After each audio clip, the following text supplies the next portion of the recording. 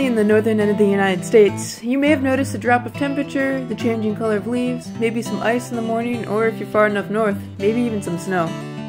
All good things must come to an end, and when you finally come to grips with the fact that it's time to winterize your boat, here is a quick checklist. On your engine, you should change gear and engine oil, as well as the oil and fuel filters, and while you're at it, change the transmission fluid. Flush the engine, circulate antifreeze through the engine block and manifold, and take a moment to apply grease to external engines and lubricate where appropriate on the motor. One last thing, apply an anti-corrosion film to the engine's external parts. For your fuel systems, you're going to want to top off your fuel tanks and add fuel stabilizer.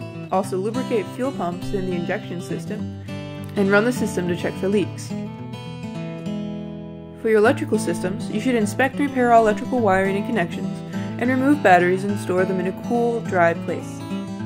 If you're going to haul your boat out, store it in an indoor, heated area, or at the very least cover it if it's just going to be on the hard. This is also a good time to wash the hull and motor and consider covering the motor surfaces with wax. If you're leaving your boat in water, you want to check for leaks periodically, and if you're concerned about ice, don't forget to suspend water agitators.